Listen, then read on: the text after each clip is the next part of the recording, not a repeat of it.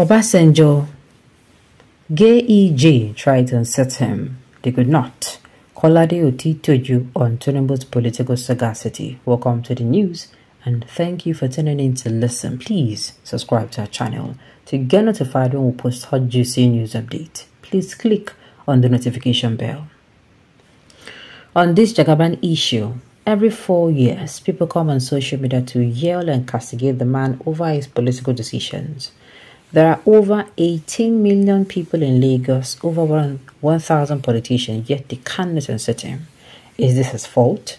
Are you expecting him to raise his legs and say, "Hi guys, come and screw me over"? He left the AD, formed the AC, then the ACN. Afenifere and Obasanjo could not unseat him.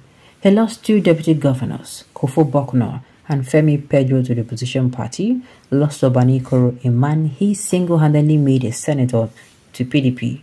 He lost Jimmy Agbaji, a close ally, also to the PDP. They tried to unseat him, but they failed. Obasanjo and Goodluck Ebele Jonathan, they tried. They did not succeed. Lagos State had the Minister for Works, Ogunlewe, PDP BOT Chairman Bode George, Minister for Defense Obanikoro Olusegun Aganga, Trade and Investment. But while these notable men go to bed at night, Jagaban stays away scheming and planning his next move at Borderland. Rallying the grassroots, then he comes with either the stick or the carrot. Obaniro, his sworn enemy, is back. Pedro is back. Salvador, former PDP chairman, is back to his camp. He did not put a gun to anybody's head to wine and dine with him. Why can't they form an alliance to finish him up? We have a choice not to associate with them. With him, don't we? He has successfully built a battalion of loyalists from 1999 to date, from Fashola to the councillor in the smallest ward in Lagos. Fashola, Osibanjo, Fowler, Lai Mohammed, Ben Akabeze, Ojudu, Ade Ikpaye, Rauf Aragbeshala, Hamzat, GOS Gbajabiamila, Faleke, Yayi Ashafa, Okpaifa, Tunji Bello, Leke Piton, J. Idris, Deli Alake, Mamora, and a whole lot of other young brilliant minds. For every one person he empowered, he got thousands more in return. He identified the best and uses them to his advantage.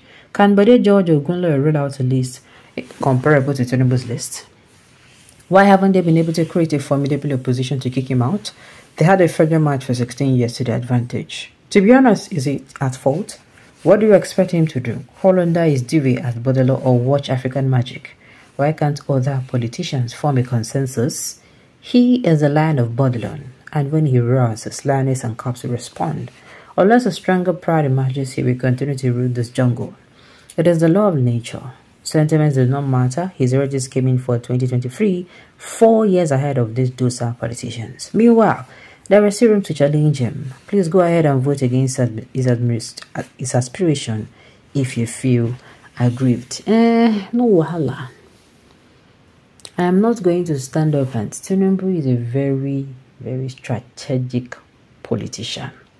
In fact, he's the master of the game. Yes, he's somebody when you sit at the table to play politics with him, you will fail. No matter how smart you think you are, give it to him. But me, it does not now mean that he's doing it right. But you know what the word says, the end justify the means. So any means when you use dwan, you let me say they okay. Meanwhile, it is not supposed to be that way. This 2023 election, people coming out to say to number one, I'm asking how. We know that something like this will happen. We actually know. But not in this manner. Look, had it been this election was business as usual, we can come outside and say to number one. People will not even fight. People will see the next day, people will move on with their life. People are not going to listen to anybody. But this particular election, something different happened. People become awakened, thirsty to live again. Not just to live, but live in abundance.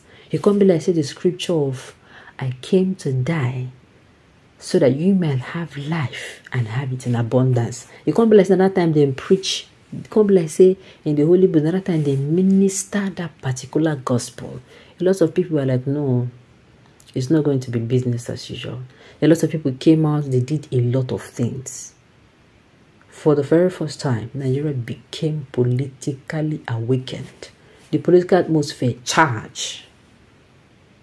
Yes, he brought in his schemes, but he used it and used it and used it. At the point, we saw the video go round, that power is not given, it is taken. Not just taken, snatch this power, run with it, take it, you know.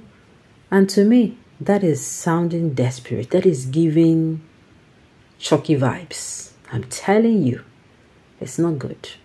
It's not good at all. If Obi and President Tinubu contest 10 times, it will still be 10-0 in favor of Tinubu. It is God's doing and it is marvelous in our sight. Oh wow, God's doing. Ọlọ́run ọba ló ní dèdè, glory be to him only. Okay, oh. I wondered how a renowned professor like Soyinka banks on the satanic declaration of results made by INEC that possibly placed Pete on third position instead of first. The fact that Soyinka is relying on this satanic result makes it possible for someone to quickly conclude that he has not only betrayed Nigeria, but he's also setting it on fire after he must have fought for its safety and peace years ago. My dear, nothing should surprise you at this point.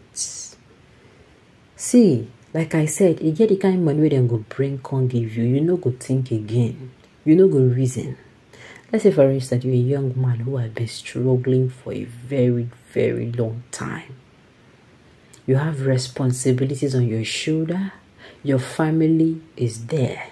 You would want to get married. In fact, you have the love of your life already. What is holding you from getting married is that you don't have enough finances.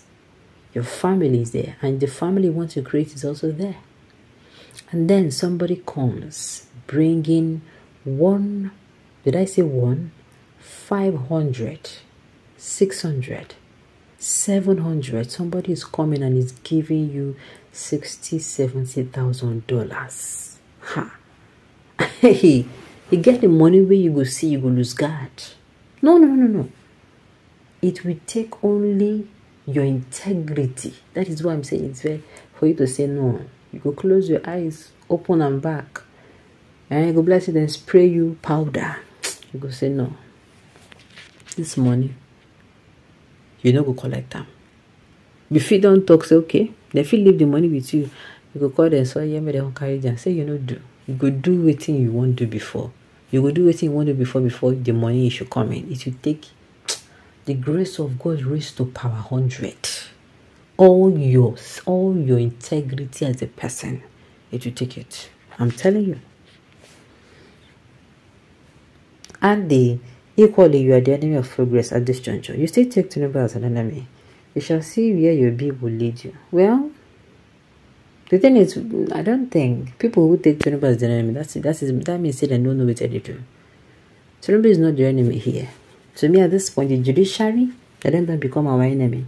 People are supposed to be running for coverage. Don't come outside. They mock us. Okay, let's see how this goes. Let's see how this goes. Alright, on this note, you have come to the end of the news. We say thank you for tuning in to listen. Until I come here next time. Enjoy the rest of your day.